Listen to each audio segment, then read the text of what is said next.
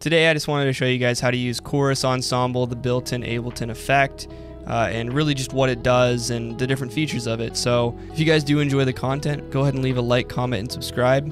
Let's go ahead and check out Chorus Ensemble. Alright, so I got this guitar loop pulled up here. It doesn't have any effects on it besides reverb, and this is what that sounds like.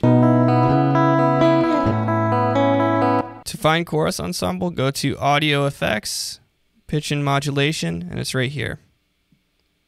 So let's go ahead and drag that on before the reverb. Now it's immediately going to pop up like this, but to kind of explain how Chorus Ensemble works, I'm going to work backwards from vibrato. So with vibrato selected, we've got these settings down here: offset, shape.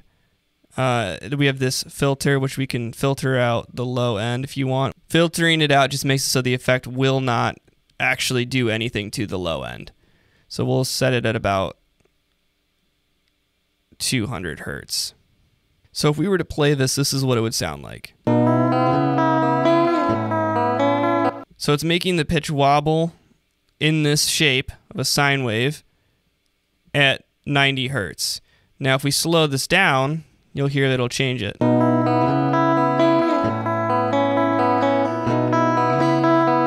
And you can make this effect way more subtle this way. The amount just controls how much it's going to affect the pitch.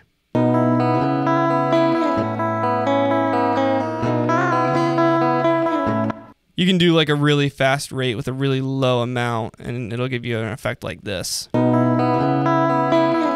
You still have this right here, which will affect the shape in which the pitch is being affected.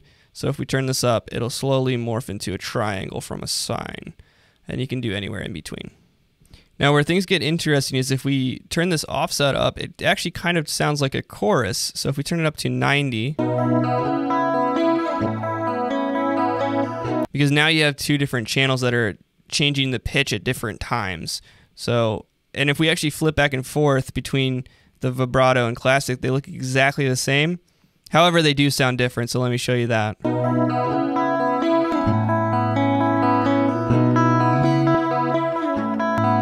So they do sound different, even if you turn the dry wet up at 100% on the classic.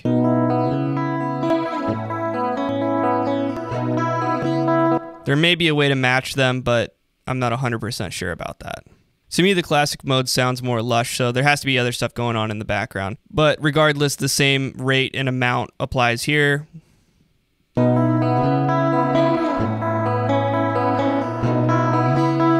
But now we have this dry wet knob, which can really come in handy. With the classic mode, we also have this feedback knob, which basically just does exactly what it sounds like. It feeds the channel back into itself. So if we turn that up, you can hear.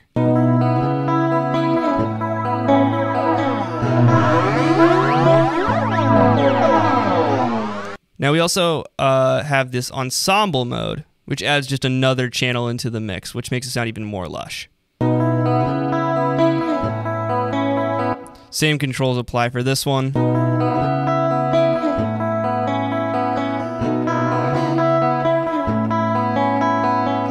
So with all these controls, you can get some really lush sounding guitars and synths and all kinds of stuff. Actually, the last thing I do want to mention is we do have this warmth knob, which applies a filter and some minor distortion to it just to kind of make it sound more vintage and warm. So if I can show you what that sounds like here.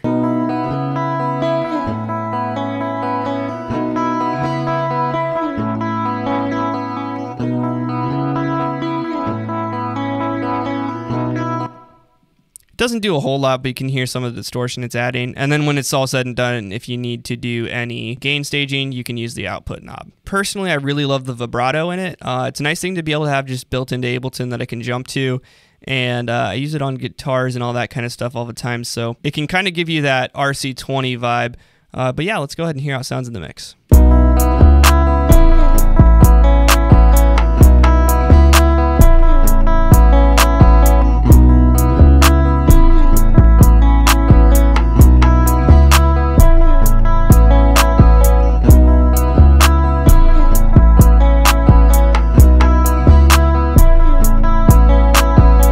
So So yeah, that's Chorus Ensemble. I really think it's a great effect built into Ableton, and I just wanted to give it a shout out because I feel like people don't really talk about it too much, and I think it's great, and there's a lot of use cases for it. If you guys liked the video, go ahead and leave a like, comment, and subscribe. It really helps the channel out. But yeah, other than that, you guys have a great day, and thank you for watching.